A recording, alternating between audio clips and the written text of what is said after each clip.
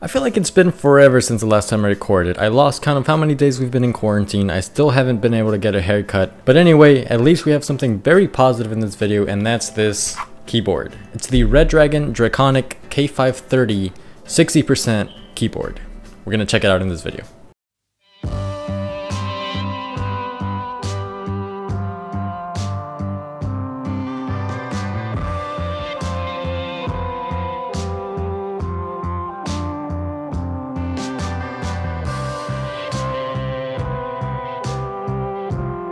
I just want to say at the moment this keyboard is $70 on the Redragon shop, Redragon website. You could check it out at the link below. If you use code NERDISH, you'll get 10% off your purchase. So what is this keyboard? It's a 60% keyboard, which means it's very small. It doesn't have the number pad, doesn't even have those keys on the side like the arrow keys.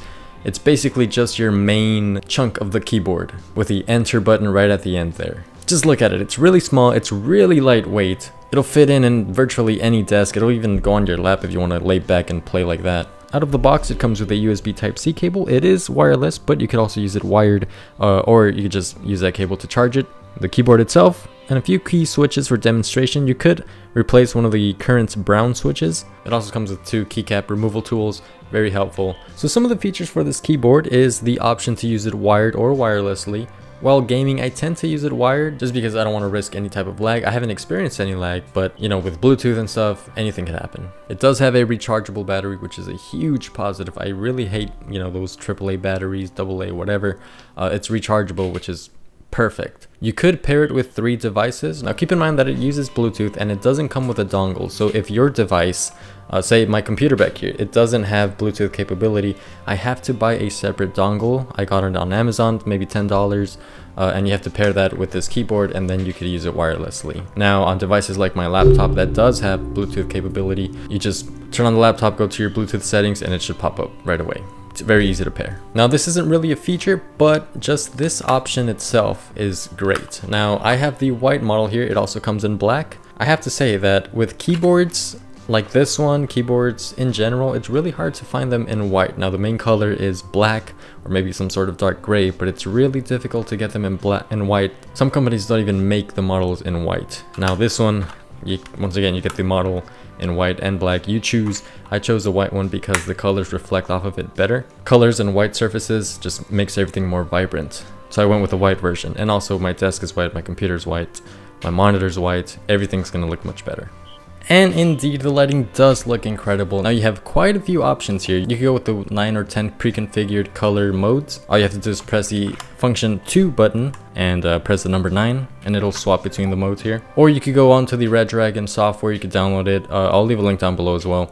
And you could customize the lighting there. You could have it to whatever color you want, a static color, turn it off, do really whatever you want with it. Either way, it's going to look very good. I do want to note though, on camera, I don't know if it's going to show this in the video, but whenever I try to record the lights, they're all flickering and stuff. They don't look like that in person. They're solid, they're vibrant, everything's perfect in person, but on camera, you know, with the lens and all that, everything, I don't know, all the lighting could just get screwed up.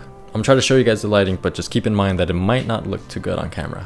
Now Bluetooth 5.0 is on board, so connectivity issues should be non-existent. Everything should be perfectly fine with excellent connection.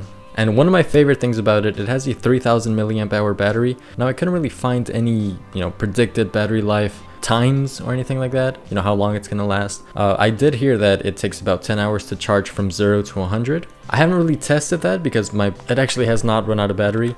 I use it wired part of the time, not to charge it, but just because I feel more comfortable with it wired. Even though, I mean, wireless, it hasn't had any issues with it. I've been using it with my laptop wirelessly the entire time, homework, work, everything. And battery has gone, the lowest was 50%, and that was after using it for a whole week. So the battery life is really good. It's one of my favorite things about this keyboard. I would say this keyboard is perfect for minimalist setups, or if your desk is really small and you really, you know, want to maximize the amount of space you have. This keyboard fits really anywhere. You could even put it in your backpack and take it to school, use it with your laptop and stuff. If your laptop keyboard is broken or it doesn't work, maybe you don't like it, you could go ahead and take this to school. Along with the wireless feature, it's perfect. Now I've had it for a few weeks now, and ever since I got it, I've been really trying to look out for that little piece of lag or anything when it's wireless. I've been playing games like GTA, playing Battlefield, stuff like that. Things that where if it lags, you will notice right away. GTA with the driving and the movement, Battlefield, once again with the movement, if it lags, you'll notice it. And I'm happy to report that there's been no lag whatsoever. Not that I've noticed. I've been typing with it as well. You'll notice the lag right away. Haven't noticed a single thing. So would I recommend this keyboard? Absolutely. $70. It's actually, I mean, if you think about it, there's keyboards like the Razer Black Widow X Chroma, like the one I have, the tournament edition, the previous one I had. This is actually replacing that. That one was about $110, $120 when I bought it. There are newer versions that cost around the same price. This one's only $70. It's smaller. I mean, in my opinion, it looks better. Lighting is vibrant. Bluetooth 5.0, wireless or wired, you pick. And I actually made this my main keyboard because it's a little bit quieter. Now, one of the reasons why I bought the other one was because it's really loud and the clicky is very satisfying. But after a while, if you're playing in the middle of the night, it gets a little too loud. This one's perfect. It's not too loud, it's still satisfying to click, still sounds good, but it's not gonna wake anyone up.